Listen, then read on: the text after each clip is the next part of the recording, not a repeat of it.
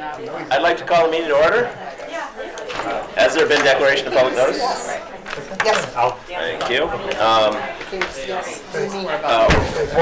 Order of business. I don't think there's any issues regarding to order of business. We have 4 public appearances tonight. Speakers will be asked to restrict their discussions to 3 minutes. Please come up when you have a comment. Take a seat here so that we can pick you up on the microphone and state your name and address. We'll start with Jennifer Busan. Or is it Bussin? Bussin. That's okay.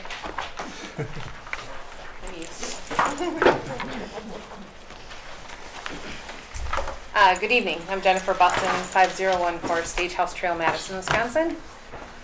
I'm currently a teacher at Glacial Drumline, where I teach 6th grade, 7th grade, 8th grade vocal music, and 5th grade general music. I've taught for MG my entire career and will be completing my 19th year of teaching this year. I see over 200 students a day, and I have taught thousands in our district since my start in the year 2000. Thank you for the opportunity to speak this evening. I do sincerely appreciate the collaborative efforts of the MGSD board. While I do not have any personal experience working for other districts, with 20 years of experience, I've come to know many other education professionals in other districts and states, and I know that true collaboration and a genuine desire to create great environments for both students and teachers is not always the norm, so thank you very much. I would like to use my time this evening to address the growing concern of our salary structure. The benchmark of a 15-year teacher in Dane County is $55,000. Yet with 19 years of experience, I fall short of that by a fair amount. I'm fully cognizant that the grass is not always greener on the other side, as they say. And I recognize that MG has a great benefits package and that there are many other positive aspects that make this the place to be. However, I do not see a path forward to raise my salary other than completing a master's degree and applying for level 4. Unfortunately, that degree comes with a cost and a time requirement that is simply not in the cards for me or my family. It's disheartening to know that a teacher was recently hired with a BA and 4 years of experience, and that they make over $3,000 a year more than me in year 19. It's disheartening to see that there is a $14,000 swing in the salary range between the lowest and the highest salary in the district just for those of us with 18 years of experience, and that for some reason I am sitting at the bottom of that cohort. And frankly, it's unacceptable that if we adjust teachers with master's degrees down by $2,000 to make a true comparison, there are 24 teachers with fewer years of experience than I who are making more, and 2 that are making significantly greater amounts to the tune of over $10,000 a year. Look, I'm not here to talk up my own teaching prowess. I'm the last person to do that. And I'm not here to demand a raise. I get it. I love this district. And at this point, I would love to spend the rest of my career here. It would be amazing to say that I taught my entire career in one place, in one district, and that I did it in a district that put the needs of students and staff at the top of the priority list. What I do ask you to consider is, what is that going to look like for me? In the 15 to 20 years that I have left, is it acceptable to you that a teacher who has dedicated her entire career to your children, that I be left at the bottom of the salary schedule? How is it acceptable that we have no discernible career-long structure and plan that allows me to see where I'm going to be in 5 years, or 10 years, or 15? As I approach the end of my career, there will be new teachers coming in, and they very well could be placed at higher salary levels than I. That's a tough thing to stomach at year 19, and I can just imagine how difficult it will be at year 29. Thank you for your time. Thank you. Jennifer, could I? Jennifer? Yes, ma'am. Sorry. We just get to ask one question. Okay. Would you do me a favor, and I don't know how the rest of the board feels, but it's really helpful to me, and Beth had done it for me as well. If you have a copy of that, then you would send it to us. You want the paper? Actually, I was going to email you for a copy after the meeting. I will. So I can email it out tomorrow. Just because then we can look at so the if you want to email it to, Sure. if you want to email it to the whole board, then Sure, happy to. That'd be appropriate. Thanks. No problem. Thank you. I actually have one question. You mentioned Dane County, the benchmark salary. Is that including Madison? Or just, I believe it is, yeah. okay, thank you. Yep. Anybody else? Nope. Awesome, thank you. All right, Todd Anderson Goldsworth.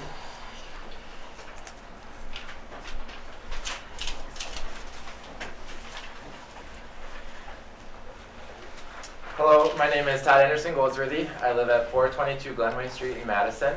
I'm currently in my 5th year of teaching math at the high school. First of all, I want to thank the board for giving me the chance to speak today. In my 5 years at MG, I have had nothing but positive experiences collaborating with the board, and I'm continually impressed with the desire the board has to take what teachers have to say to heart and to help advocate for all teachers. As I said before, I'm a math teacher, which basically means I'm a numbers guy. I'm calculated. I'm a planner. I'm not a jump head first and let it all play out kind of guy. I'm more of a plan things out and set yourself up for success kind of guy. If you don't believe me, I'll share with you a spreadsheet I used last summer for a camping road trip to plan every campsite, hike, meal, and mile traveled. So clearly, I'm type A. I'm also young and have certain goals in life down the road, like buying a house and retirement. But the way our compensation system is set up now does not provide me any comfort in knowing what the future holds for me. At the start of the next school year, I will be entering level 3 on our compensation plan. This is currently the only guaranteed salary increase left, and I'm only going to be in my 6th year of teaching. What will things look like for me in another 5 years, in 10 years, in 20 years? As a planner, I need details. I need to be able to see how my salary throughout my teaching career will help me accomplish the goals I have for my personal life. Our current compensation plan falls short when it comes to planning for the future and having any sort of predictability beyond the first 5 years of teaching. I come here to ask that as a school board, you work with teachers to help develop a clear and objective salary schedule that provides teachers insight into their salaries for the extent of their career. So many of our comparable school districts have worked post-Act 10 on developing this type of salary schedule, and I believe that Monona Grove can and should do the same. Monona Grove is home for me. It's the first and only school district I've worked in. I would like to be able to stay here for the duration of my career, continuing to connect with the students and families and the community. But without a clear idea of what the future holds, my eyes begin to wander, and I ask, what would it be like somewhere else? I have only one data point to offer up, which is ironic since I am a numbers guy. 298. 298 is the number of teachers that we currently have in the Monona Grove School District. I ask that the board work on creating a career-long salary schedule in an attempt to retain those 298 teachers who love this district and are dedicated to the students in this district. Thank you for your time and for your continued collaboration with the teachers of this great district. Any questions? Thank you. Jeremy Duss.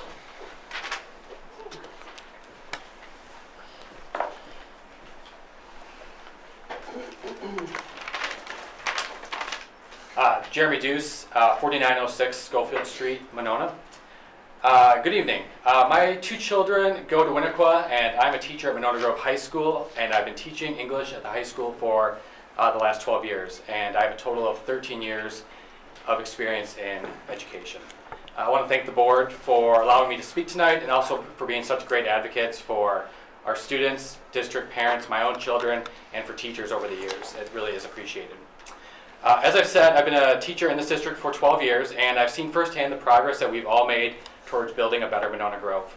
As a teacher in the classroom, I believe I've personally made a significant positive impact on thousands of students' lives. I'm sure we have people in this room today who heard me speak as the staff speaker at graduation in 2014, an honor bestowed upon me by that graduating class. Not only have I provided classroom instruction, I've served as a Pathfinder, forensics coach, track and cross-country coach, and many, many other responsibilities. I was here when our department had to cut back staff back in, I think it was 2008 and 2009, and my family personally felt the impact as my contract went from 1.0 to 0.2 in 2009. If not for the fortuitous and timely intervention from Renee Tennant in August of 2009, I may have left the district altogether. I was also a teacher during the Act 10 years, and as we all know, the impact from that legislation is still felt today. In the past few years, I have become concerned over the direction of my compensation and that of fellow colleagues with a similar experience of mine. Over the past week, I've been researching my compensation in comparison to others in the district, and I found that colleagues who were hired in 2007, my cohort, have somewhat similar pay, but what has me concerned and quite frankly, a little frustrated, is the number of employees who have significantly less experience but make equivalent, or in some cases, more than I do. This is not a small number of employees, and over the past decade, my pay has not kept up with my years of service to MG. A few notes. For teachers with 12 years of experience, there is an $11,000 difference from lowest to highest salary, and the district employs 20 teachers with BAs who make more than I do but have fewer years of service. Several teachers have 8 years or fewer service years. Most people here would agree that $50,000 for 10 years of service would be an appropriate salary. I'm closing in on 13 years of experience and make significantly less. I'm not asking the district to match teacher salaries with the private sector because we all know that's not practical or realistic. But what I am arguing is that teachers with over 10 years of experience should be paid competitive salaries in order for the district to retain our best teachers. I'm speaking on behalf of myself, but also as well as others who were hired in at the low starting salary. Several years after I was hired, the district raised the starting teacher salaries, but the difference has not been adequately raised for those who were hired before the increase. For those of us in that situation, I would say those of us hired before 2009, we feel that the district has forgotten about our efforts on behalf of our students and community.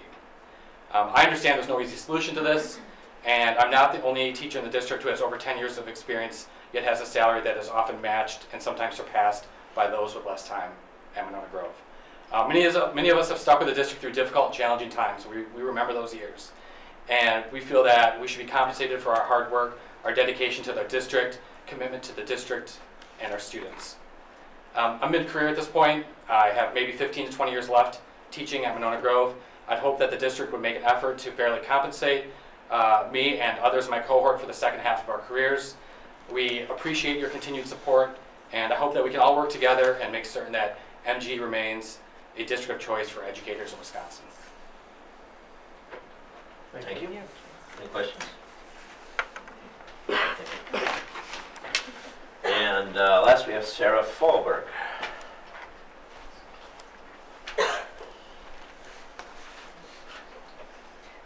Hello, I'm Sarah Fahlberg. I live at 4705 Schofield Street, Monona. I am a senior this year at Monona Grove High School, and thank you all so much for giving me the chance to speak here.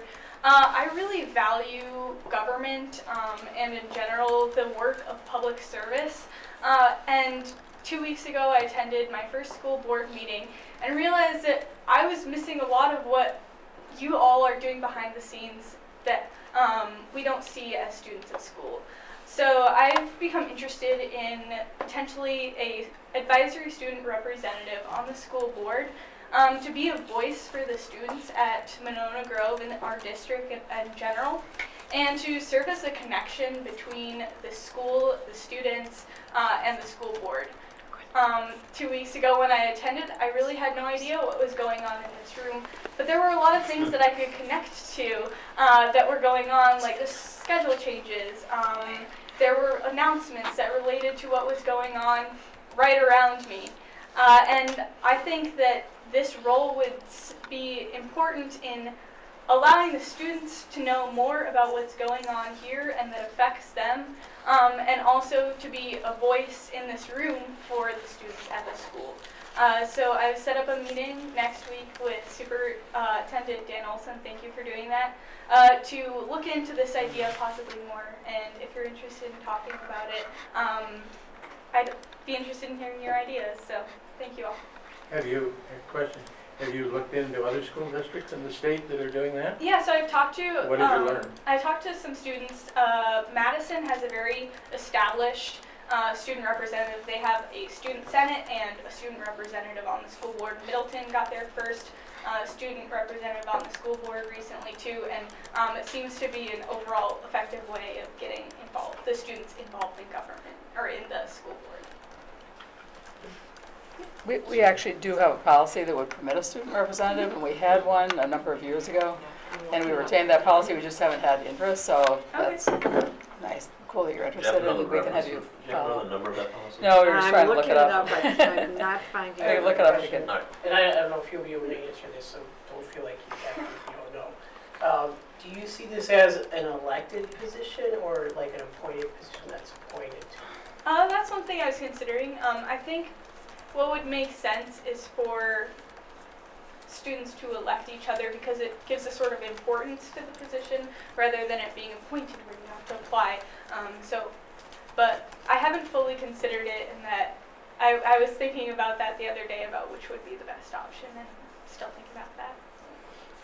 So is that something you would like to do? Yeah, and I've talked to a couple Okay. other students as well. Because Oh, you mean serve in this role? yeah, Potentially, but I'm a senior, so. I know. So we're running out of time. Yeah, no, I'm looking to like make it more of a established role in our school. She could stay at the high school another year.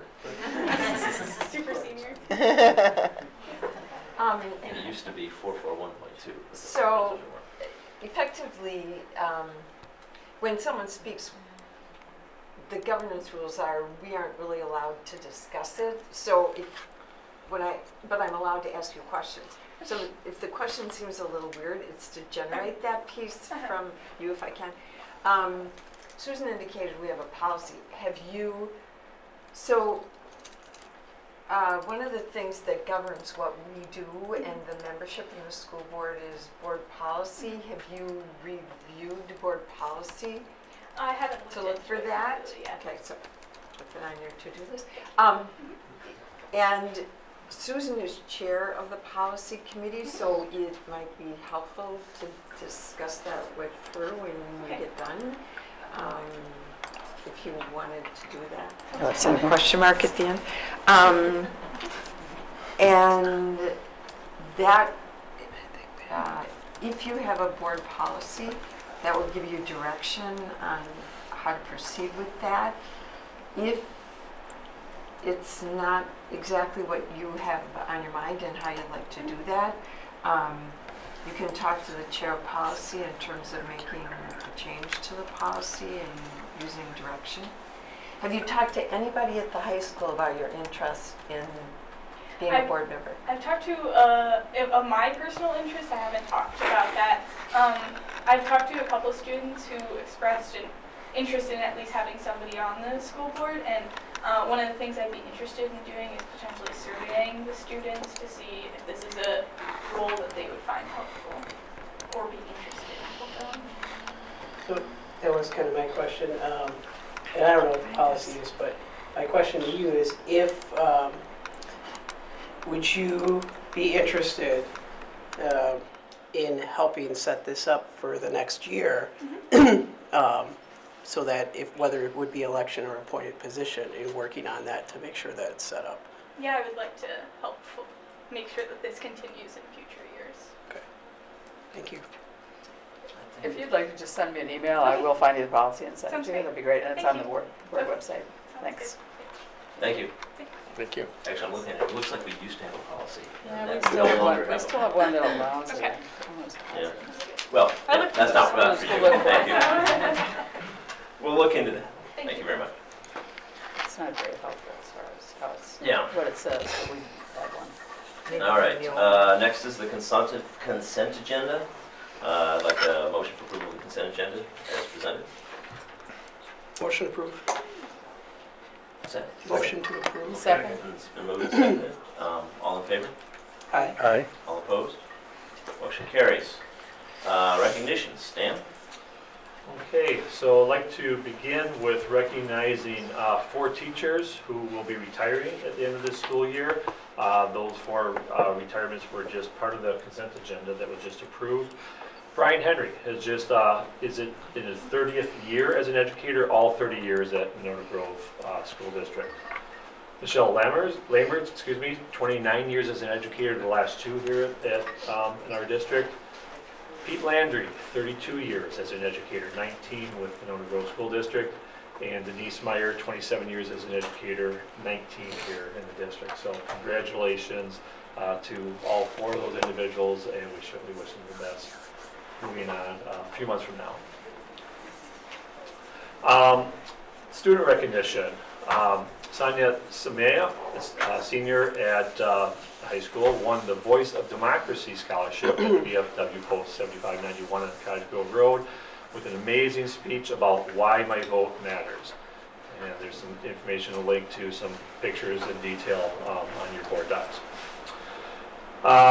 3 of our staff members, our instructional coaches / TOSAs, John Hagan, Kelly Vedder, and Nicole North Hester, recently presented at the Middleton Area Cross Plains School District Winter Institute, sharing about all the great work going on in our school district. The Winter Institute brings together hundreds of educators from around Wisconsin. Mr. Hagan, Ms. Vedder, and Ms. North Hester presented on best practices to improve instructional planning. Boys swim team recently took 2nd place at the state swim meet and earned the fire truck ride up the drive to the high school to welcome them home. Photos of the meet and so on are also included on your board docs. And lastly, high school sophomore Camille Simmons was chosen as a finalist in the highly competitive Midwest Entrepreneurship Pitch Competition at UW Whitewater. Thrilled to have her represent our school district at this regional competition that took place recently. Actually, we just got word late this afternoon that Camille placed 2nd in the competition. So congratulations, Camille.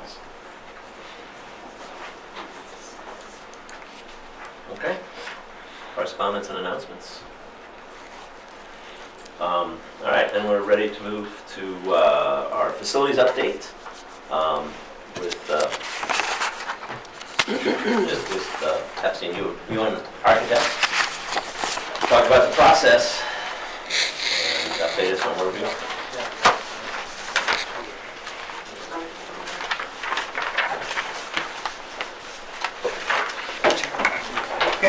We'll give it a whirl, we'll see how it works. Good evening, again, Bob Viger from Epstein Architects. We're excited to be here tonight. I also have Megan Walker, senior interior designer, working on your project as well. We've got an update for you relative to where we are in the process. Talk a little bit about schedule, and then we want to talk a little bit about the design process that we've been going through over the last few months. If you remember the first time I was here, about a month or so ago, I think it's been now, we talked about kind of the entire design process and where we were at this particular time. If you remember, we have schematic design, which was where we had just started. We are still in schematic design, although within the next month we'll be moving into design development. Again, design development is kind of adding a little bit more detail to it. The schematic design is more where are the spaces going, what does the building start to look like from a concept standpoint. So schematic design, like I had talked about, we've got the core team, we've gone through a visionary team process, and we've got some of those members here this evening that are going to talk about that particular process. Basically what comes out of that is a design concept that again helps us look at the organizational structure inside the building and the aesthetic qualities of the building, both exterior and interior. As far as schedule, I'll talk about the new building first. Again, in schematic design, we'll be finishing that up at the end of March and moving into design development. And again, that process is where we start to add more detail. And if you think about a room in design development, we may be talking about what type of casework goes in that room. And then once we get to construction documents, that's when we start to actually dimension that casework or that particular room. Then we will be bidding that out with Findorf in November through March, where the scoping will occur, and construction would start April of 20, and then school is opening again September of 2021. Relative to the renovations, these are a little bit different as far as how they are working in time frame. We are kind of in general, I would say, working through schematic design on all of them right now, and design development would be April through June, and then the construction documents will be a little bit earlier than the new building. However, none of that construction work, I shouldn't say none, I'll get to that in a second, isn't going to happen this summer. Most of that work will happen the summer of 20 and 21. So 2020 and 2021, most of the work. There is some work happening this summer, and I'll talk about that in a minute. So you'll see the construction. We've got some summer work of 19, 20, 21. With the visionary team update, we've had 4 visionary team meetings, and we'll go through what those were in a moment. That team also toured a couple of different schools in the area, in Sun Prairie and in Waunakee, to kind of give them an idea of what modern learning environments look like, and really see those spaces and how they were being utilized by staff and students.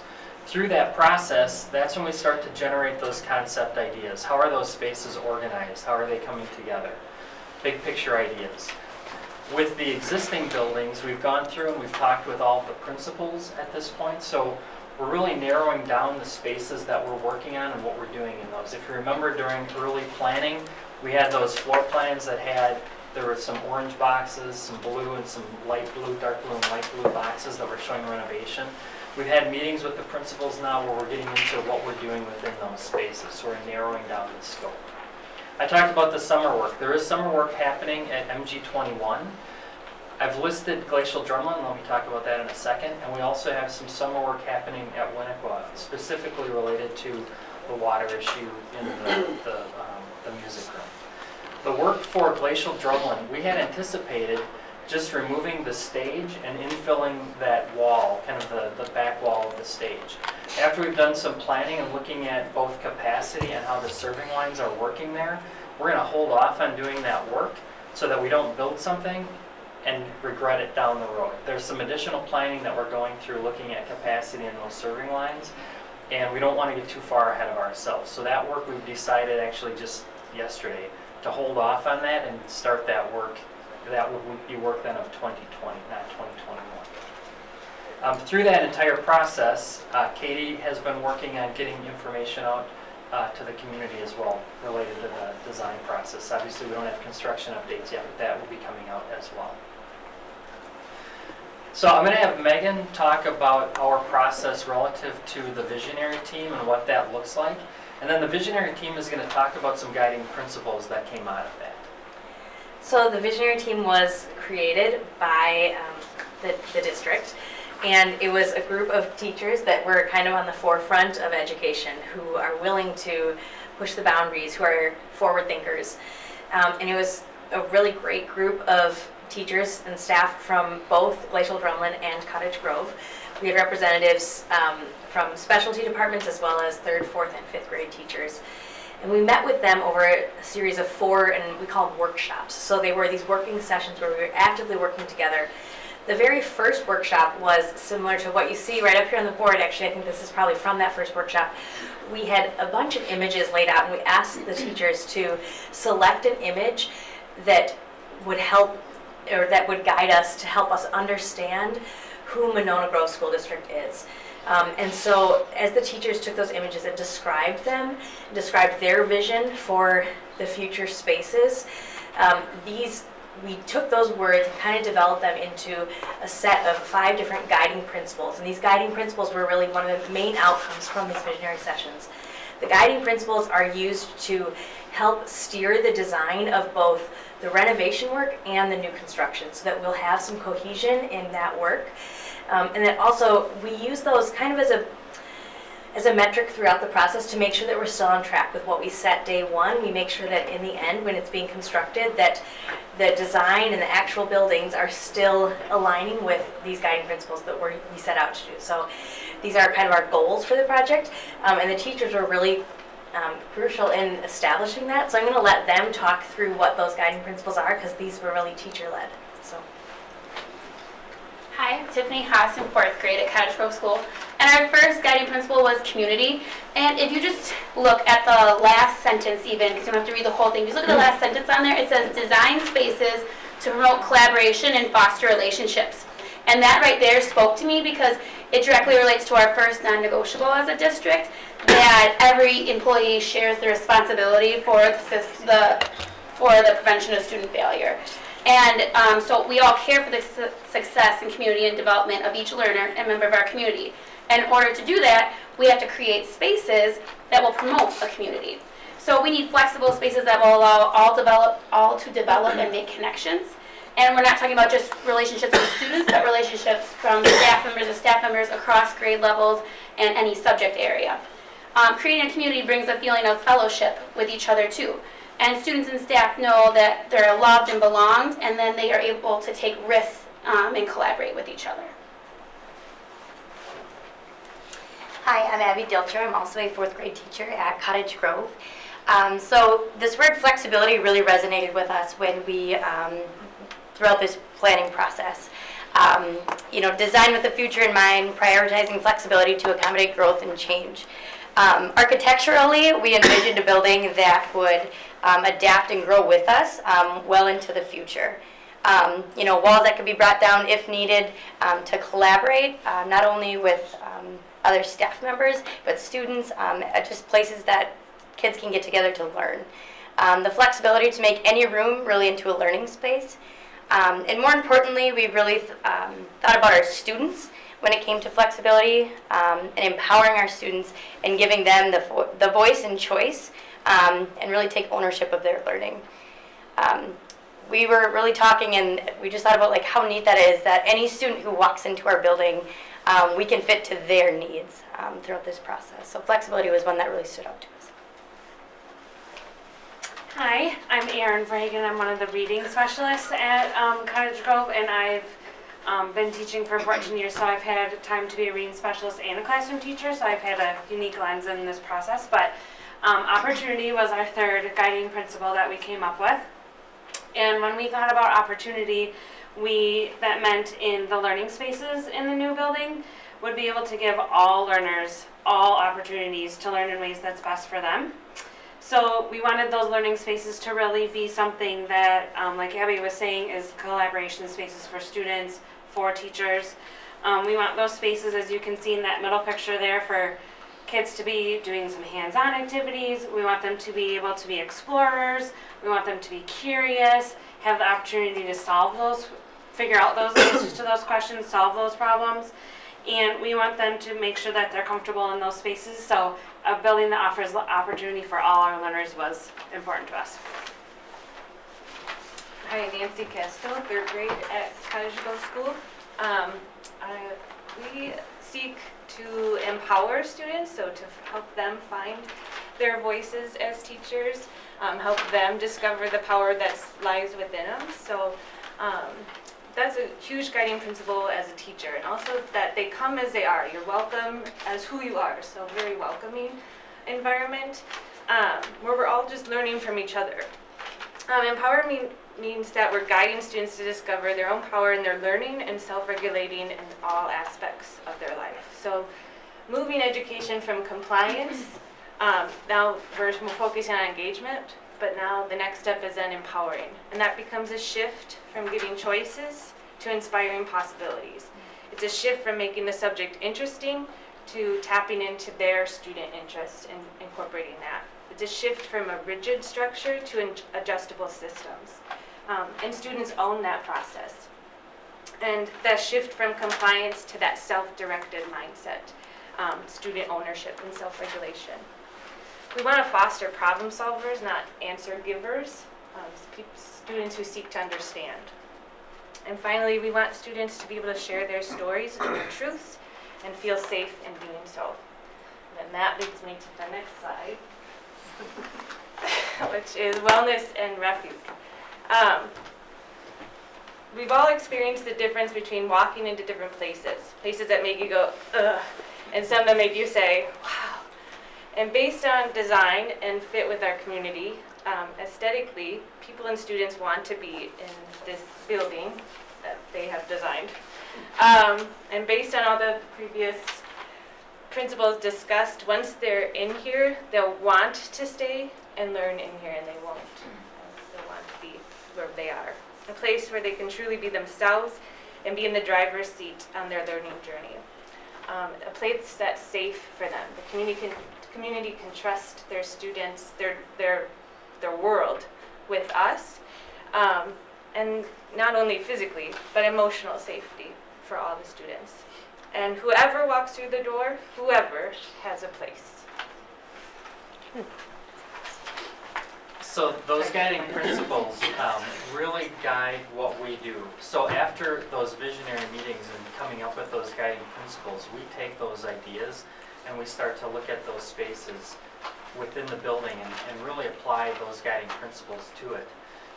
Through the course of that, our team goes back and really takes those spaces, all the spaces that are in your buildings and spaces maybe that you don't have currently, and look at how they go together. We bring those back to the visionary team, get additional feedback based on, they actually looked at things that we were doing and said, hey, wait a second, let's review our guiding principles and make sure that these plans, these ideas fit.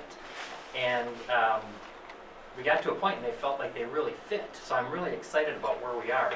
We don't have a building design yet. We're still working on that. It's a work in progress. We do have a ways to go. But really, the process that we've been going through with the visionary team and getting the guiding principles has been wonderful. And I think at the end of the day, whatever we come up with is going to hold true to all those guiding principles. I don't know if you have any questions on that. Otherwise, I can go into next steps. Shall we just do that? Anybody have a question? I have one. I'm glad somebody's doing the visionary part of it. Over the years, I grew up teaching in a high school that we built a 2,500 pupil high school every year for 6 years. That's how fast it was growing. The biggest mistakes that I've seen as a professor out in the field too is the size of the rooms. We have some of that problem in Monona Grove too. And it seems to me that however you shape the spaces, the glass, is that the number of square feet has a lot to do with what you can do and what you can do with the next generation and that sort of thing. Are you looking at something like 900 square feet or 700 square feet or some variation? Or are you going beyond rectangular spaces and open spaces? As I remember some of those, I hate to be negative on it, but the thing I saw was a huge room in Denver, once a school that had 1,300 kids in a middle school, all under one roof with no walls. And what the teachers did is that they ended up building walls with bookcases and everything like that, because somebody needs to call it home, and we need to have some boundaries of what's our house and what's somebody else's house. Just tell me about some of the basics, because Sure. And rather than carry me along at architectural dreams. That's a great question. So, what does the learning space... I thought it was too, thank you. And, one of the guiding principles talked about being able to accommodate everyone. And not everyone performs well in a huge group of people. So within the spaces that we are creating, there's what I'll call a legacy-sized classroom, if you will. But we also have smaller breakout learning spaces. Within those legacy classrooms, however, they can be opened up into larger spaces as well if you wanted to bring more students together. So within the spaces that we're designing, there are different sized areas. Another component that's completely different from some of the schools' theme that you probably were in was the furniture and how furniture is utilized to really shape what happens within the room. If you think about a room that's got 30 desks in it and how they organize them, yeah, you can move them around, but it's really inflexible. There's new furniture that allows for small groups to get together that are much easier to have those small group conversations. So we look at the room really as a function of what's happening within it. The furniture helps provide that, along with those other smaller size learning spaces, or where we can expand it into something larger. I don't know, Megan, do you have any other thoughts? I would just say, that legacy classroom, we're aiming for 850 to 900 square feet. They won't all be exactly that, but that's kind of what we're looking at. But there are also a lot of auxiliary spaces that I think a lot of the existing schools don't have. And these auxiliary spaces allow learning to go beyond the classroom, where there's still a visual connection, where there's the ability, the adaptability to open and have kind of a larger learning space or kind of smaller, more intimate learning spaces. I don't know if any of you guys have, do you guys want to speak to any of that? I think you did a good job. Dean, we don't need to fit the abacus in anymore, so we're good. I didn't hear you. So we don't need to fit the abacus in anymore, so we can give a little more flexibility.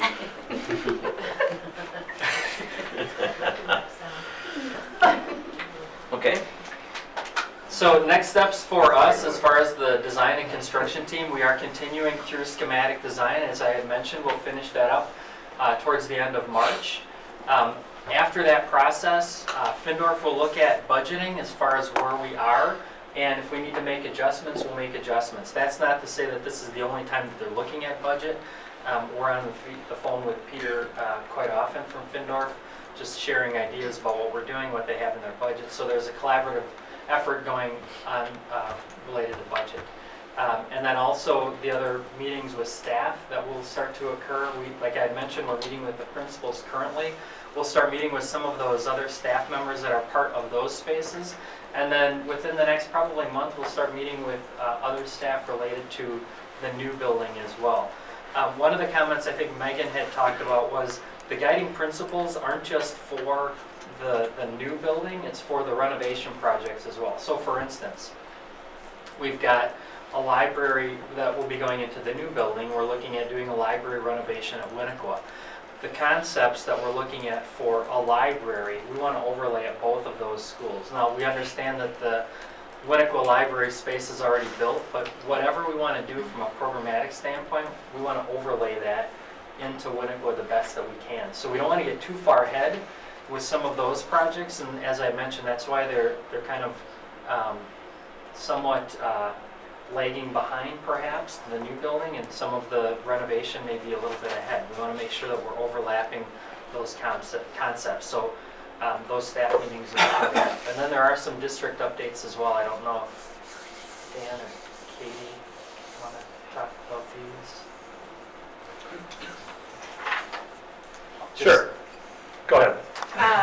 It's nothing that you don't know about already. So the ongoing design and construction updates, one will go out tomorrow morning with some of the same information you heard tonight. That goes to anyone who signed up for our e-newsletter. It goes to all families in the district and to our staff as well.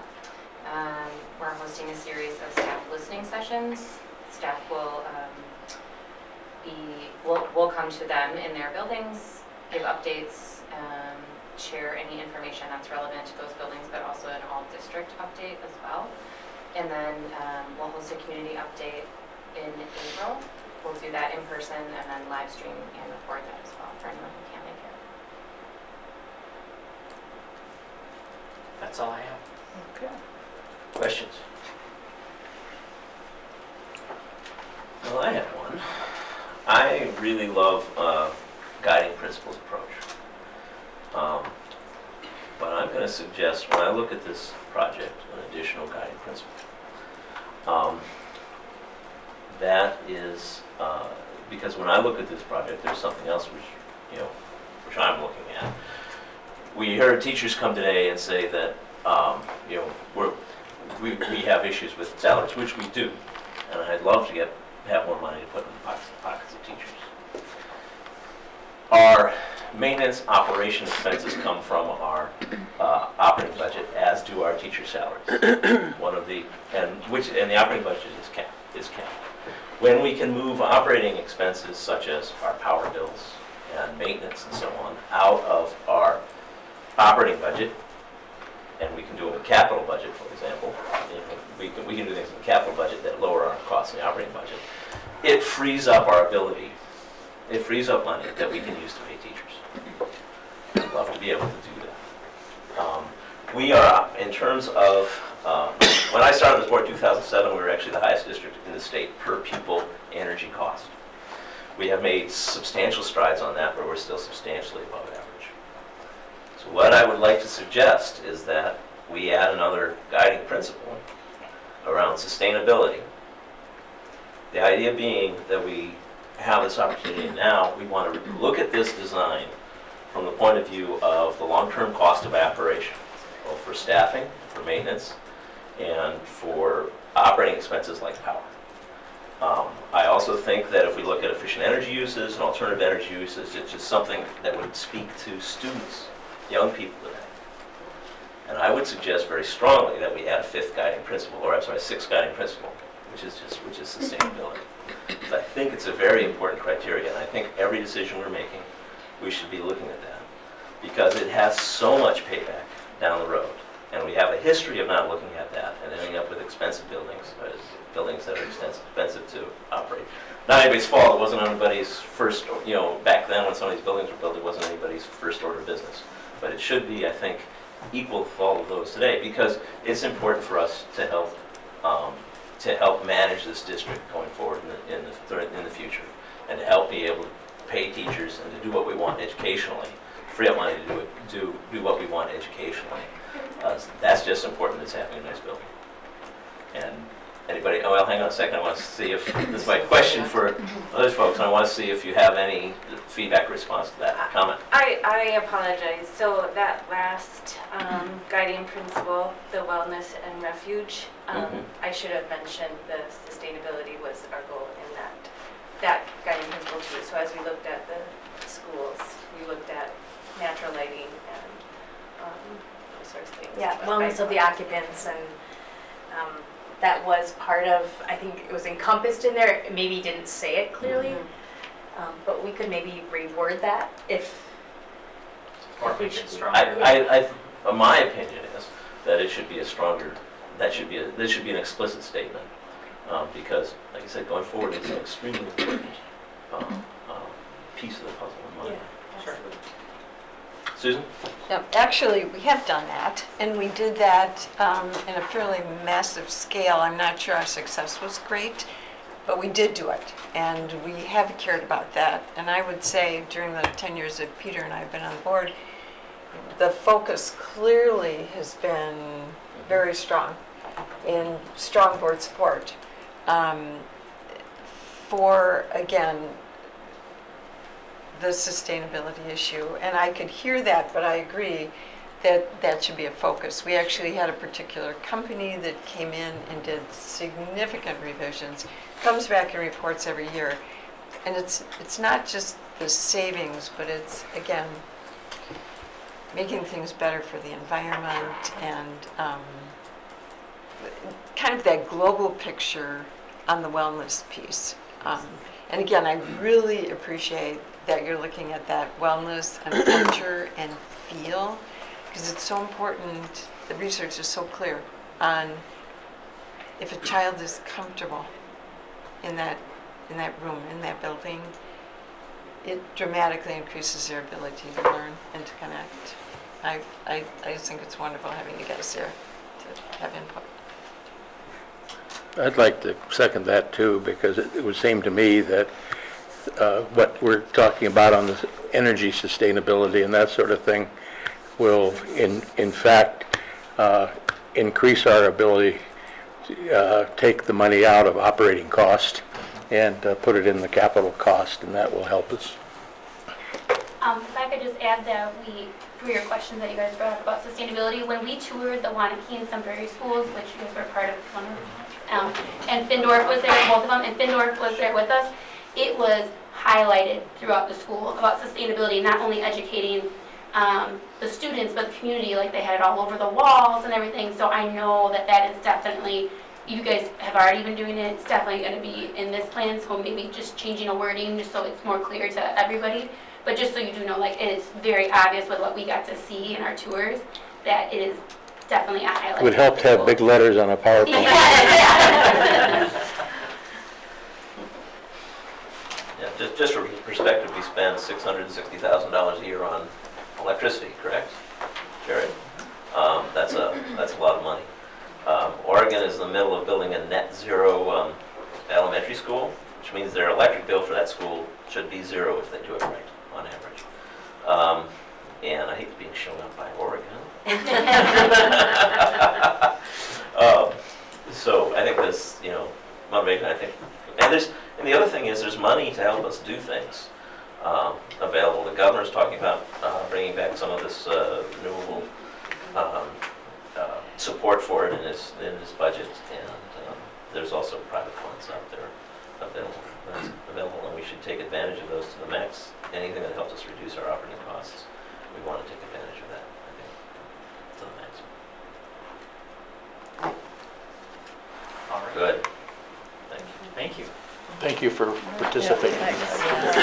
Just to know for the board members, there's also just our facilities update later. So if we want to on the agenda, if we want to have a discussion amongst ourselves instead of with all these folks waiting around for us to argue over things, we have an opportunity to do that. Thanks again for posting the PowerPoint. I'm telling you, I looked. Thank you guys for coming. Thank you for the work you've done so far.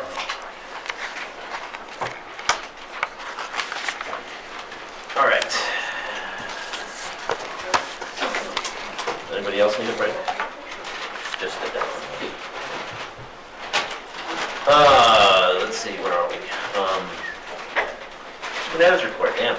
Okay, I have 3 items. I won't speak in detail unless I have questions. If you have questions, then we can talk a little bit more about it. But just first of all, the MG21 expansion update. So regularly meeting with folks from MG21 in the planning part of that, and we just recently had the deadline, the initial deadline for applications to the middle level through grades 6 through 8, and as of February 15th at the deadline, there were 20 applications for students in grades 6 through 8. We actually, after the deadline, have received a couple more, and probably will continue to, but for those 20 initially that met the deadline, we had initial focus, and certainly we'll consider applicants after that as well, as long as there's space, and there is. So we're going to be talking about the staffing plan a little bit later here in the board agenda, and we'll talk about where that fits into the MG21 planning, but very pleased with that initial response, and so everything is going very well in that planning piece. And then with regard to the facilities part of that, that will become upcoming as well in the future board meeting where you'll see what they've been working on. New Mendel applications recently were due, and so we received a total of 18 applications for those 5 spots that we have annually for 5-year-old kindergarten. And just as a reminder, I did attach the application process as well, in case anyone had any questions on that piece. So. And parents were recently notified. If you recall, it's a random selection, and so the 5 that were chosen were notified, as well as everyone else, and that are on the waiting list. So, Chris, Dean, how long have we been with that Nuestro Mundo? Is this 4th year? No, I believe this is year 6. Yeah. Have we ever communicated with the parents who have had kids in that program, and have you met with them or asked them to fill out an evaluation? For it seems like it has a good reputation, and but it would be good to get some feedback. I think we've had anecdotal feedback, nothing formal like that. I'm suggesting formal. Yeah.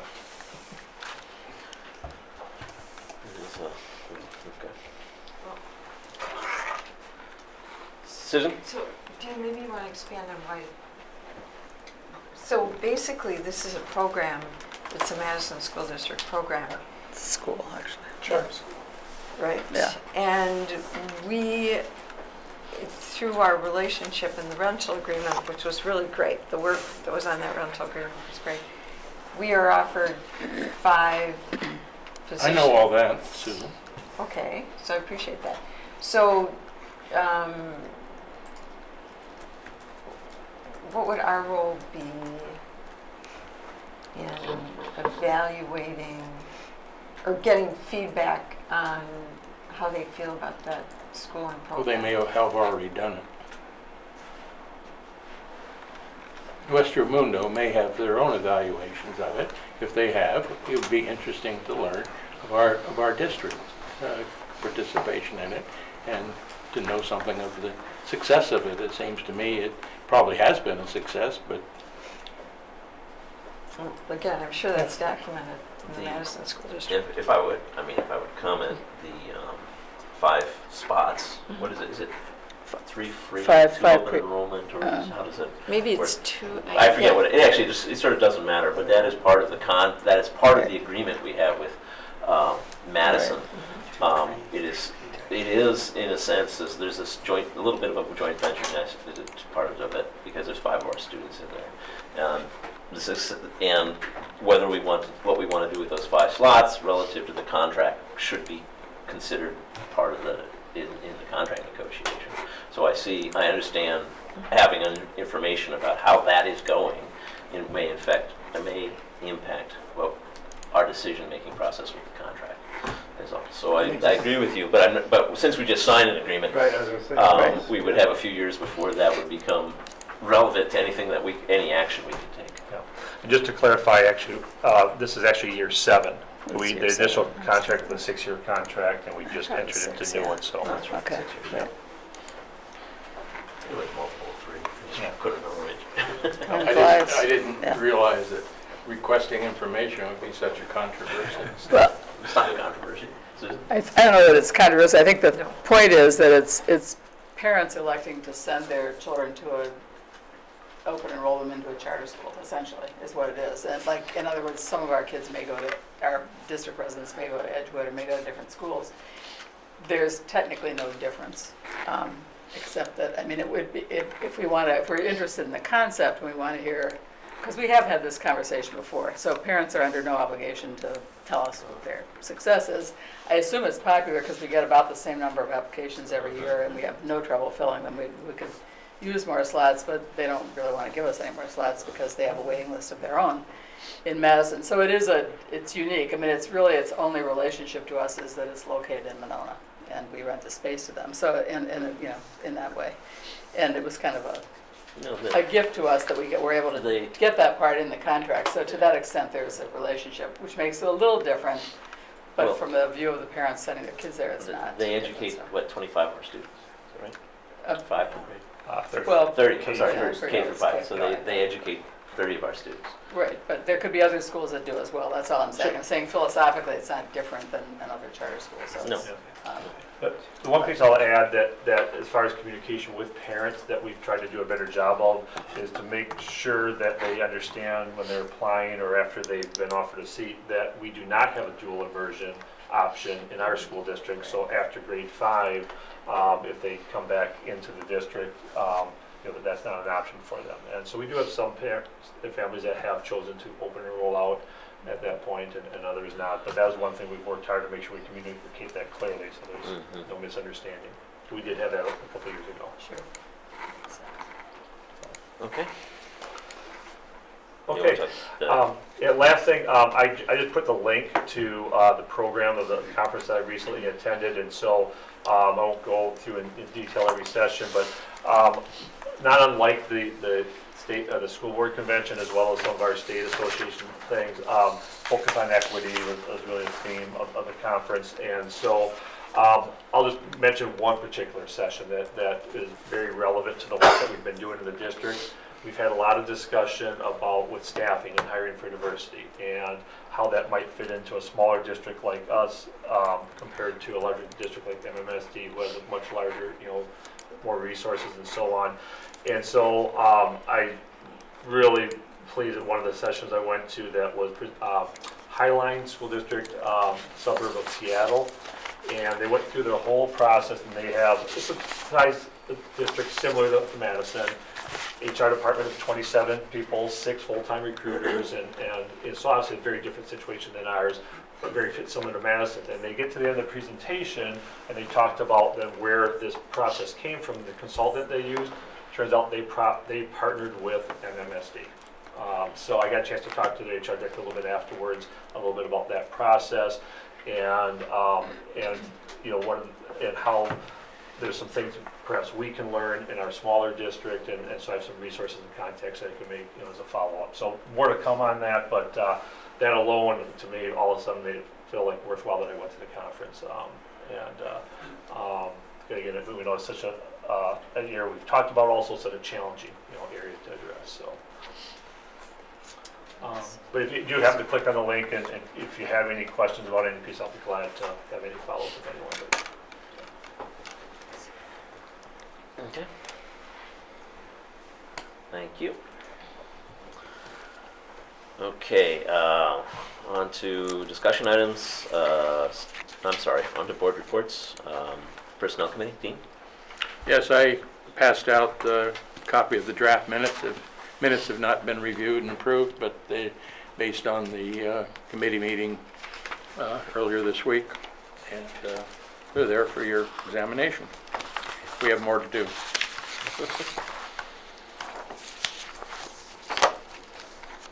Okay.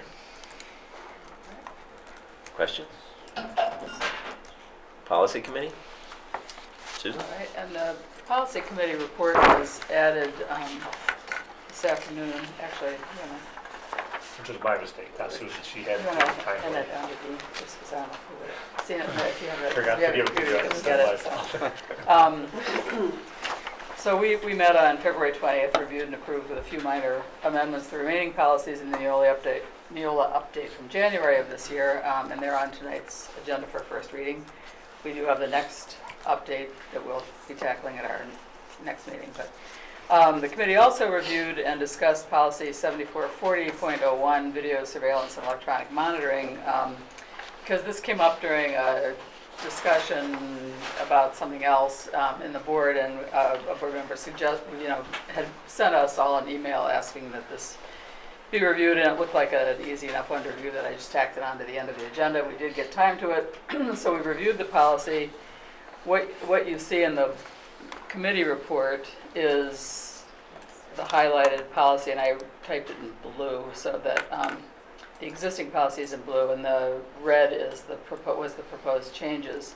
And then underneath it are the committee comments that we ultimately decided that we didn't feel we should do anything with this policy because we felt the first request to add the words, the Board of Education add the words reserves the right to authorize was really not necessary because it already says that that basically the board already is the one who authorizes the use and has to authorize it. So we already have that right, so we didn't think this added anything. We already have the authority not to authorize it if we choose not to. In other words, it works both ways. And then the second request was to add the words with the input from the board so that it would read the superintendent, with input from the board is responsible for determining where to install and operate fixed location video surveillance monitoring. We felt that as board members, really that belonged to the superintendent, and wherever the word superintendent appears in policy, it's superintendent or designate. So it would be, in this case, obviously the superintendent along with the building principals and facilities supervisor are in the best position to determine location of cameras. The policy already restricts usage and location of cameras in schools and on buses to common areas, hallways, that kind of thing. So there's already quite a bit of restriction, and I did, again, you want to hand that down to me? You do have the policy printed here as well, or linked here. So if anyone, so that you could review it. It's not on the board for discussion tonight, but if you do review it, you'll find that the two things I pointed out are in the first two paragraphs. The third paragraph expressly says that the board will not use video surveillance monitoring to obtain information for the purpose of routine staff appraisal or evaluation or monitoring. Legible and visible, the fifth paragraph, legible and visible signs shall be placed at the main entrance to notify people. In addition, the district notifies parents through the handbook or other methods annually of the existence of these cameras. 6, any information obtained from video surveillance and monitoring items may only be used to support the orderly operations of schools, districts and schools and facilities, and for law enforcement purposes, and not for any other purposes. And as such, they may be goes through how they can be used. Then it says, paragraph 7, recordings of students will be treated as confidential, and it goes through the federal laws regarding that. So we felt there were enough protections and limitations already in there. The recent Madison situation would be an example of how video surveillance can be used to protect the student as well as staff. So that was the point there in hallways and common areas and on buses. And we've had some requests from parents in the past to have more of them in those areas. So anyway, that's why we decided to do nothing with it. So if there's some disagreement, it would be talking with the board president and the board to see if we wanted to take this up again. Otherwise, I'm not going to talk about the other policies because the ones we finished are on tonight's agenda for first reading, so I'll talk about those more when we get to them, unless anybody has a question. I just want to say, the recent Madison situation is absolutely not a good example, because you're only going to get the very, very end of the whole incident. So you're going to miss 95% of what actually happened. You're just going to see, from a distance, a hall camera. So it's really not, it's a terrible You example. do get something. You get have something, nothing but you really get nothing. I mean, you get something by... I've not seen the video, so I guess I can't comment, but I guess just it seems to me common sense that it's worth having. That's my own opinion as well. Right, it's your own opinion, but yeah. Right. So did we ever actually authorize use of cameras? Did we take a vote and authorize it? We did if we in didn't, the sense then of the budget. I mean, I remember a budget proposal that included purchase of additional cameras that we approved. On the policy authorized. The policy authorizes. So you're right, we'd have to vote every year, every time they wanted a new camera, and I guess personally, well, not only personally, in the committee, we felt, in other words, that the board, because we approved this policy authorizing the use of cameras, we are approving it. We didn't, as a committee, feel we wanted to do that every year. And that's why I'm saying If there are additional concerns from other board members and you feel that this should be a bigger discussion, then the request should be made to put it on a board agenda to give direction to the policy committee, because otherwise that was all the direction we had and that was our discussion at the time. Yeah, go ahead. And we will have future agenda items tonight, or so you could put that request in, or somebody else could if they. We could do our usual process as the rest of the board feel they want to talk about it. Authorizes the use. This kind of, it does essentially the policy itself authorizes use. We've been this ground, just simply approving a budget item does not authorize it. Well, right, but it can't be. And that's the policy itself authorize. Yeah, but the policy itself does authorize. Yes, it does not. It does in fact authorize that, presumably consistent with the use. I do, believe that the superintendent and the superintendent and the building administrators staff are the best people to determine the usage of cameras. However, I think there is a certain amount of sensitivity to the subject, and I, as a board member, would like to know what is, what the distribution of cameras are when we install new cameras. If we take a different approach to that, and I would like to understand. I would like there to be a mechanism to make sure that we are updated on that when that happens, because I think it's important. Because it's a community values thing, and that's what we should be doing here on the board, is being a representative of the community there. Because of sensitivity, I would like to know and understand when we operate video equipment. It sounds like you're requesting that be an agenda item, and we have a presentation on it. Well, I would like to, well, no. That's what I'm hearing you say. Is that not? Well, that's not what I'm saying. Okay. By putting something in policy, then make sure that it happens, rather than, every couple of years, once in a while we have a presentation about it. But just to see that the board is informed. Does anybody else have any thoughts about that? If we want to proceed, if we have any thoughts, we want to proceed with changing the policy or concerns related to the use of It should be agendized for discussion to go to policy. That was. I understand, but I want to find out if anybody is interested. So even though it's not agendized, okay. Yes.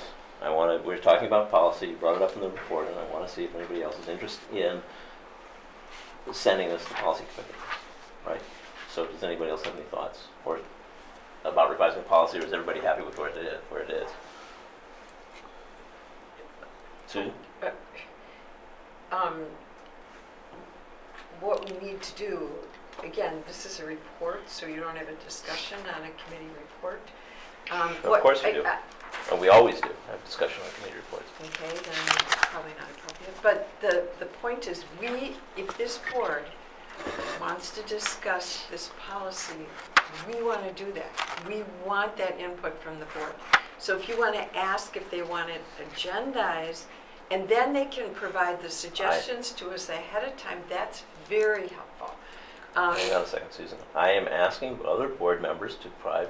You just asked if we want to send it to the policy committee. I am asking other board members to Point of order. answer that question. In order to discuss this fully, to come to the policy committee would want to know what the board's feeling on this was, which does require a full discussion, not just do you want it to go back or do you want it? Because frankly, if it comes back now, I don't know what you want. All right. And so I think if you want this, the correct thing to do would be put this on the next board agenda for a discussion. If you want to have a presentation on where the cameras currently are, how useful the staff feels they are or not, that would be fine. That's up to you guys to decide. But it should be agendized, and there should be a full board discussion of what they want the policy committee to do, because the only direction I had were these two things, which we chose not to have. Don't tell me what should and shouldn't be agendized. We can have a discussion about the issue that you brought up. That was not my intent. All right, Susan, I'm sorry. Point of order requires a decision.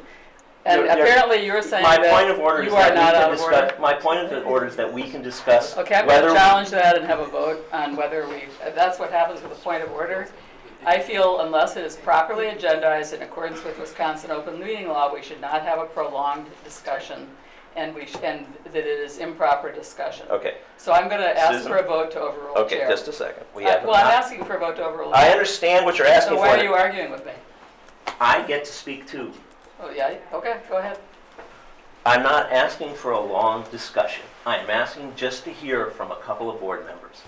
So we're going to have a vote. I have ruled that it is appropriate for me to hear from a couple of board members on the issues raised here. We are going to have a vote now on this point of order because you've asked that it be appealed. Correct. You've asked that it be appealed, whether or not it's appropriate for board members to give us a little bit of information, a little bit of discussion on whether or not we could send this back to the policy committee. All right? So the appropriate question is, shall the ruling from the chair be sustained? Is the appropriate form of the question. Yes means that we will have additional discussion. No means that we will not have any discussion right now. Okay? So all in favor of sustaining the ruling from the chair, signify by saying aye. What? Voice vote. What? We might as well do a voice vote. Do a roll call vote? Yeah. But Yes. we are allowed to have a discussion on No, that it's not point. discussable. And I don't think point of order is Yes. So It's illegal What's illegal? it isn't. to have a discussion without an agenda, I say that. It's on well, the that's agenda. the whole point of order question, though. So So the only thing that's been discussed so far is we just vote on the point of order. Can we just have a brief discussion on this? Let's just vote on the point of order. That's We what's on the floor. have discussions about things all the time, and I don't understand why this is suddenly so sensitive that we can't discuss it. All right, we're voting on the order to sustain the ruling of the chair. A vote yes means that we can have a brief discussion, which is all I want to ask, about whether we want the policy committee to take any additional action on this item. yes. Roll call vote starting with Jeff. Yes. Yes. No, it should be agendized. No, it should be agendized. No. No. Okay, we will have no more discussion on this. Tonight. Tonight, I think you ought to ask that you can arrange to have it put on the agenda. We can't discuss it. You can't make, we just said you can't make that discussion, make that comment out putting it on the agenda. Okay, I'm sorry I made that comment. Yeah, I know. Put it on the agenda future time. No, you can't make, I can't. Wait till the end of the meeting. I can't hear that discussion because you just voted that we can't discuss this anymore. All right, any further from the policy committee? Nope, that's it. Okay. Next meeting is in March, sorry. Community engagement? We showed our movies this week, our documentary on Sunday. It was awesome. We had a decent crowd, could always be better. 30-ish or so people there. So it was good. The law student discussion after was amazing. That went incredibly way better than I thought. I was disappointed that there wasn't a teacher administrator at the movie, but I get people get busy. I don't know. I learned some things for the next time we do it. So it was good. I got a lot of good feedback. I just want to agree, I thought it was excellent. Thanks for setting it up. It's very well done. Susan? I also want to agree, and I thought the students who were there, who were on the panel, it was an excellent way to be able to highlight things that different people saw. That was just a great wrap-up. It was really well done.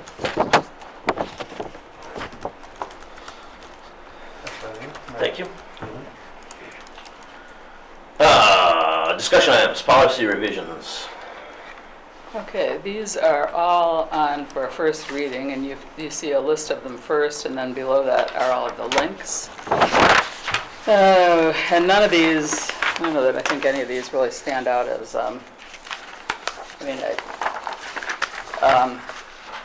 as things that need to call your attention to them. Most of them were pretty minor changes. Some we kind of thought were clerical changes, but we did them anyway. One kind of interesting one that we held off on until we got legal advice to check the law was 3120, employment of professional staff, because as we know on our board, we just vote with generally a majority of who's present is the rule, and well, the practice has been that even if not everybody on the board votes, the majority of those heard carries.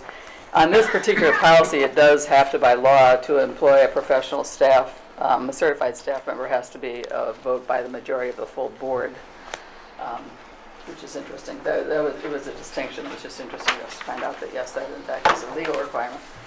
Beyond that, I don't think there's anything else that I thought was, so if somebody has a question on one, I can look up what the rationale was, but otherwise, there's not much here that I think should raise specific questions. Okay, I would note that policy 7440 is on the list of posted policies, so any discussion regarding the video camera policy is correct. appropriate here. It is there because we reviewed it, so we put it there. I think we used it. Well, actually, I'm not sure. It shouldn't be there. It is there because... Doesn't matter. Doesn't matter. If anybody wants to discuss it, we can discuss it. Oh, there was one small sentence. Okay, sorry. So you're right. Yeah. So it's just the wrong time to discuss it. Well, that's the not the same policy we were talking about. Yeah, the other one was video Oh, right, we're surveillance. talking 01. Facility security, this is different. Yeah, the video surveillance is 7440.01. Yeah, it's 7440. It's .01 is a part of 7440. I know it isn't. It's a whole separate policy. It's a separate policy. So this one, the only additional change was that parents visiting district schools shall comply with policy 9150, school visitors, and other relevant policies and administrative guidelines. This is a whole separate different policy, so no, it is not. Thank you. How did I oversight that? Just a question. Yeah. Dean? Did you, you were at the, our meeting the other night. Did you get to the policy that we were discussing? No, because our meeting was before that meeting. Oh, I thought you were going to meet So, tonight. no, we don't meet till the 21st of March, so we will put Okay, it so you're on the going to put agenda. that on your next agenda? Yep, yeah, we will. Okay. And we'll put it before. When does that meet? I see, I should have said that. It's in my report. Well, this evening. It's the 21st, I believe. At 9 o'clock. Is that right? 21st at 9? Yeah. Yep.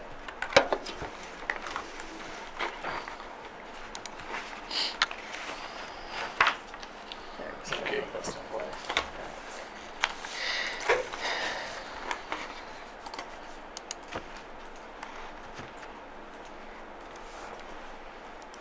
So any other questions? So otherwise, if you want to read through these, I mean, they are all here. We won't be voting till next week. And I have a question. all right. Why would we have a tobacco policy not mention Julie? Oh, we could have mentioned that one. What did you say, Joe? Why would we have a tobacco policy and not even mention Julie? Because it's on there in that it says any nicotine product. And so it does cover it. And in fact, this policy was just revised to make sure that it does cover it. The green sentence says, this policy also prohibits the use of other products containing nicotine, including but not limited to nicotine patches and nicotine gum. Accordingly, the board prohibits students from using or possessing tobacco or nicotine in any form on student premises, in district vehicles, within any indoor facility owned, et cetera, et cetera, et cetera. And then prior to that, it's in the existing policy, it already outlawed smoking of electronic, vapor, other substitute or simulated forms of cigarettes, closed cigarettes, other lighted smoking devices for burning tobacco. So that's juuling, that's what that is. But you Electronic. specifically call it nicotine patches and nicotine gum, but not juuling. Because right above that, in the existing policy, it already addresses the smoking of electronic, vapor, or other substitute or simulated tobacco items. Look right above the green. I see it. Okay, so that's juuling. I mean, I don't think that's just one name of electronic. I don't know enough about it to know that they're all called that. I mean, some of them are made to look like actual cigarettes. Is that still juuling, or is that a specific? We just used the statutory language. Right, we use the statutory language basically, so it does cover all those products. Juul's a brand name. That's what I thought. And I thought it might, does it even refer to those ones that are like flash drives, that look like flash drives? Yeah, so it's a different, as opposed to one that looks like a cigarette or something, but it's still, turn it off like you can. Okay. Sorry about my phone, I can't. Okay, next is the preliminary certified staffing plan. Okay, so again, just say this was is our preliminary plan, and based on the enrollment projections that you saw in January, where we did the open enrollment, when the board acted on open enrollment for next year, is the same thing we used to base our preliminary staffing plan. And so you'll see that all there is at this point, K-8 is a little bit of shuffling of grade levels as larger classes move through, but the net impact on staffing is 0. And then the only recommended addition at this point is with regard to the impact with the MG21 expansion. And so at this point, based upon the preliminary, applications enrollment, we're projecting an increase of 2 full-time teachers for that 6-8 program, as well in our student services area, special education and social worker. Right now, we have 1 social worker that is shared between Main High School and MG21. We think that we're short staffed as it is, and then with the expansion of MG21, we're recommending a full additional position, and as well as with the special ed. So we'll come back with this again at the next board meeting and ask for approval.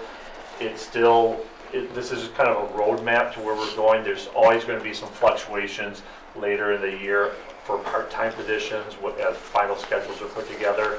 Right now, the high school students are going through their course selection, and so we'll have an update if there are any adjustments on those, partial FTEs for the high school as well at the next meeting. So, but just gives you a little bit of an idea of the roadmap where we're going at this point. Dan, MG21, when it reaches its full projected enrollment, how many students will there be? So maximum of 50 students for each school, the high school and middle school, so 100 total students. 100 total students, and how many teachers total? So that'd be 6 full-time teachers, plus whatever we have for support staff, special education, social work, and so on. Are they resident ones or on call from another location? Well, with this proposal, we have 2 full-time student services staff committed to MG21. Right now, they're shared.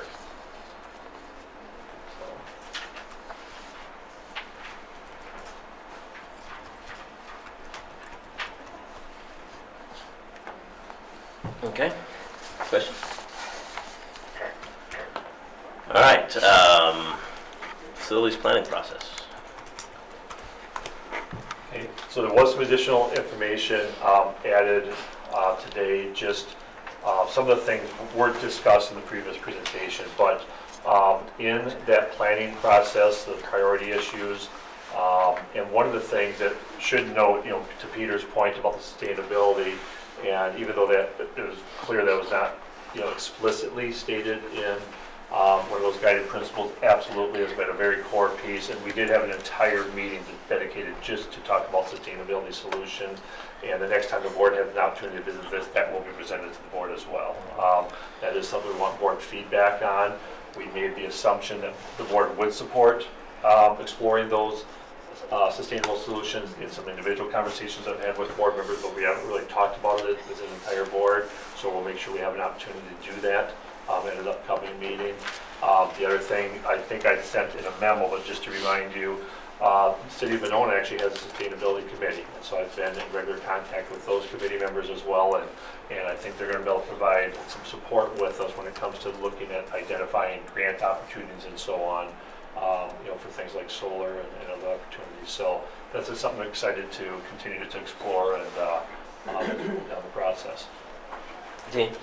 Is this sustainability for the new school only? No, we'll look at all schools, primarily for the new school, but we'll look at, are there some things that we can do to existing buildings as well? Has the, I remember 2 or 3 years ago, when the City of Monona came and requested that we put panels on the roof of Winnequa for their plan and so forth, and we turned that down on the basis of it's expensive to replace a roof if you already have panels on that. Have you learned that that is not quite the case, and does it make a difference whether we're beneficiary of the panels as opposed to another entity? Yeah, my understanding is that that has changed. Solar panels, for instance, now have become more affordable, and there's more grant opportunities than there may have been in the past. So that is definitely something we're exploring again. Clearly no decision has been made, but I want to make sure that we are commitment or goal is to explore every possible option, so we can present those to the board, you know, for consideration. So including solar at existing buildings. Okay.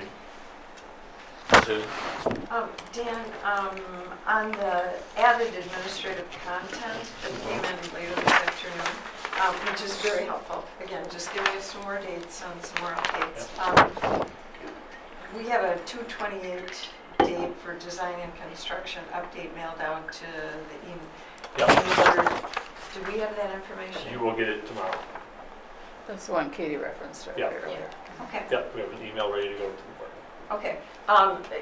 Just what's helpful is if we have it, even if it's available to the board the day before, because when it comes out, we get questions about it. And if you're working all day, you may not see that until later. So whenever that's available in the future, and we're going to put it out when it can get to the board, I think that's helpful, because we get questions about it, and we will have already had a chance to read it. Just okay.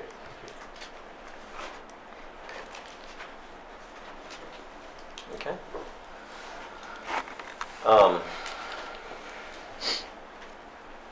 Yeah, relative to the sustainability thing, one of the things that I would like to do with the facilities planning, with the process itself, is that, you know, we have this good working relationship with McKinstry, and they've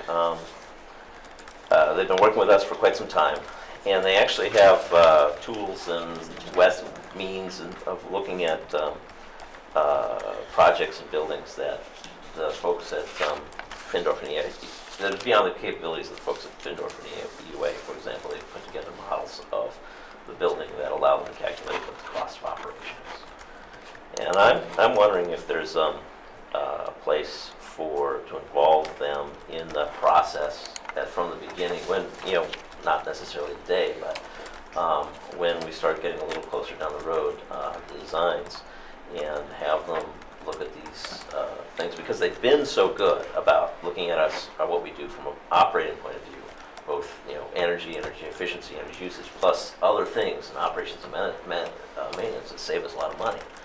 And I think that there's an opportunity there that it could save us money down the road if we have another set of eyes on this. People who really have experience in this area. Susan? I totally agree. I had the same suggestion like a week ago, just when I heard they were talking about that kind of thing. And you were on the original committee that involved them. They know what we've done in certain buildings. Maybe they're not as updated as current, but we know they have the expertise, and based on their annual reporting, they were continuing to show that we did some good things back then. Again, they know what we've done in those buildings, so I would say it would be very helpful to have them at least involved at some level, rather than having Findorf and EAU to go back and start from scratch and learn what we've already done. You know, I mean, I think I agree. Anybody else have any thoughts? You asking? Yes. I think we've had a good long-term, I'd like to know more about it, but I think it would be a good step forward too.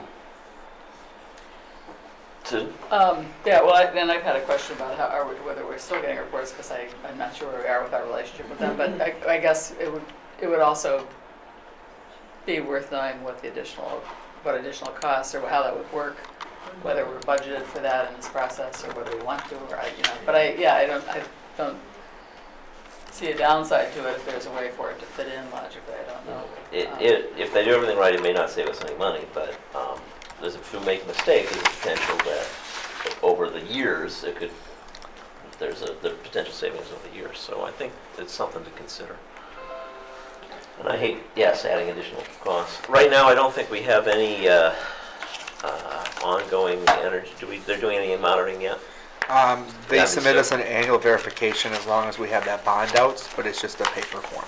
Okay, that's it. Okay. And then it goes in our budget publication that goes into the newspaper. Okay.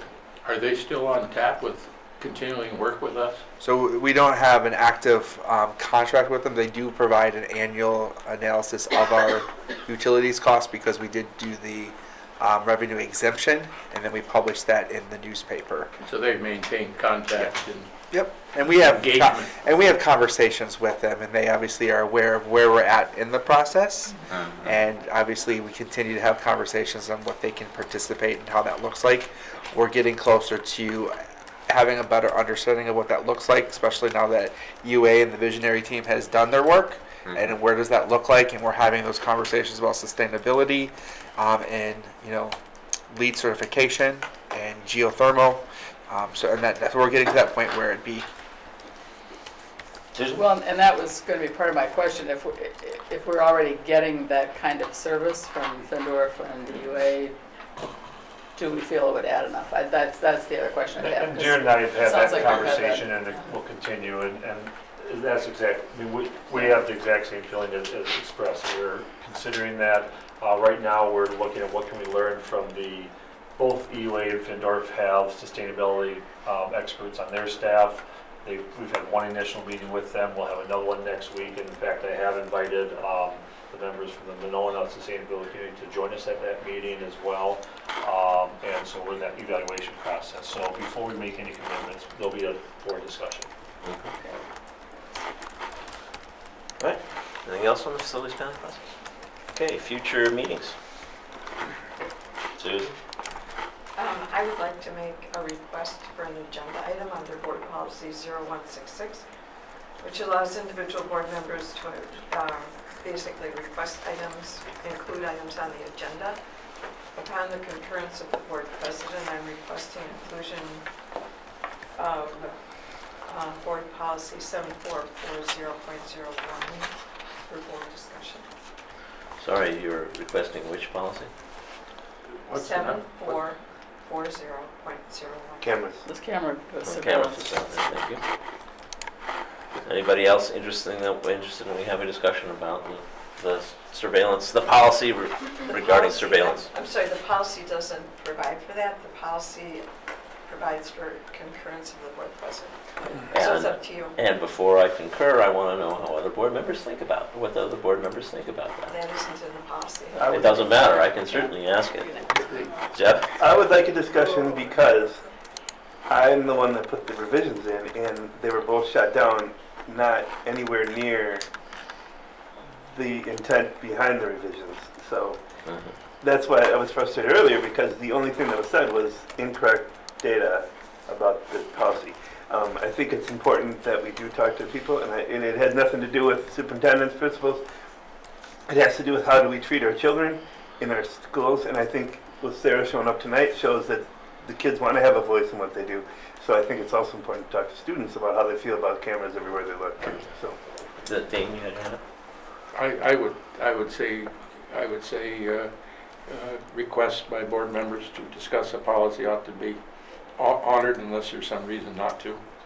Well, I want to know if there's more than that. There's a general interest, so we don't build up the agenda with something that one person is interested in. And yes, it's a concurrence of the board president, but I'm certainly allowed to seek input to understand the concurrence. And so I'm just asking, is there interest in that we discuss 7440.01? I think the answer is yes. And I've got one yes. Anybody else? Well, Susan asked for it, so that's two. That's two. That's right. Anybody else? And Dean? 3. Okay. Thank you. I've just discovered an interest now. That's your criteria. Thank you. That's all. That's all. I just want to know what people feel. I mean, for example, if just one person raised this issue. If Jeff was the only and everybody else thought it was adequate, I'm not sure it's worth the board spending time on it. Anything else for each meeting? Yeah. So for people who are on Facebook today, there's a discussion about a bus incident, and which is fine, and I don't want to get into this, but it seems to me like a community meeting, listening session about the buses with Nelson and us there would go a long way. I think it's because everybody started popping in with their story, and I think I think a lot of people want to be heard and maybe haven't felt heard, and maybe Nelson should be there to listen, and we can address some issues and just let some people vent and just let it be. But a community listening session about our busing, I think, would be a good idea. And if you feel like that, then I'll open myself. So that's a teacher. And your concern is there's a lot of people that have had problems on the bus, which I get it. I mean, I've rode the bus back when we didn't have to pay for a bus, but there's problems on the bus. I get it. Bus drivers aren't teachers. I get that too. But I think people have problems that need to be heard. Susan? There's also been, pretty individual feedback, but feedback on the bus not being here to pick up the kids for an event when it's supposed to be here. And I don't know anything about the accuracy of that information, but I think there was a recent field trip. Bus, Jared, do you know? You didn't hear anything about that? No. Okay, so they just call us. Thanks a lot. Could you call Jared first? Well, I guess my concern is if there are concerns, and I'm not saying there shouldn't be some kind of meeting, but how do we communicate? I mean, we communicate, I know, in the newsletters at the beginning of the year, because I see it. I think it's in the newsletter somewhere. I've seen it somewhere, what parents should do if they have a concern and what the process is. But are you hearing things back, or are you hearing enough concerns that there should be some kind of meeting? I mean, I'm just curious, because there is a format right now for if people have concerns for them to follow them through by calling Nelson's and I think calling you if they don't feel satisfied. And I'm just wondering what more we should. I mean, there's a process. If there's a concern about their child right. and behavior and so on, you call the principal, just like anything else. If they're concerned about the route and being on time right. and so on, call Nelson's. And so I guess I'd ask you, if you're hearing these concerns, please remind people to call. Right. And we will absolutely follow up. Right. If no one's not sure who to call, tell them to call me, and I'll get them to the right person. So if a bus, let's say kids are going on a field trip, and they're standing out there waiting for the bus to take them on the field trip, and it isn't there, the teacher should call you? The teacher should talk to their principal. And the principal, I just said that, and that's what I told them. They should okay. call the principal. They should follow up. Okay. But I think a lot of people. It requires a meeting, is what I'm saying. Yeah, it's not that. I mean, we all know a lot of people don't do that. They just deal with their own thing. Like I've heard numerous people say, you know what, forget it. I didn't call anybody. I just bring my kid to school now. I paid $75 or whatever crazy amount we charge. Well, how is something supposed to be done about that? We can't go by right. social media where people tend to, I just want to have talking. If there's a process to call the principal, that's what we have a goal though to be more transparent. And as a chair of community engagement committee, I would think that just a community listening session. But you're basing this off of Facebook posts. Well, I'm basing it off Facebook posts, but also people that have contacted me for sure. Yeah. And when they contact you, do you ask them to call their principals? Yes, but also part of the reason I voted for Nelson's was to take it out of our hands, that we don't have a perpetual flood of calls. Never out of our hands. Right. But I mean, I didn't want Jared bogged down in the stupid buses and let him do other things. I mean, I had a problem with the bus just the other day, and I called. And it was easy. Well, like that. Not everybody is not capable. Not everybody decides to do that. So if you guys don't want to have it, that's fine. No, I'm just saying, on my own I just want to be weary of, be careful that we're not making decisions on social media. No, I'm not, no, well, I mean. No, but it is a source of information. Right. When you have 40 comments, people saying, there's behavior issues on the buses that aren't being handled well. And I don't think a community listening session is going to hurt us. It will only help us. I would support that. In terms of sure. transparency and engagement with the community. So. Anybody else has thoughts? Motion to adjourn. I'll second that. All in favor? Aye. All opposed? Motion carries.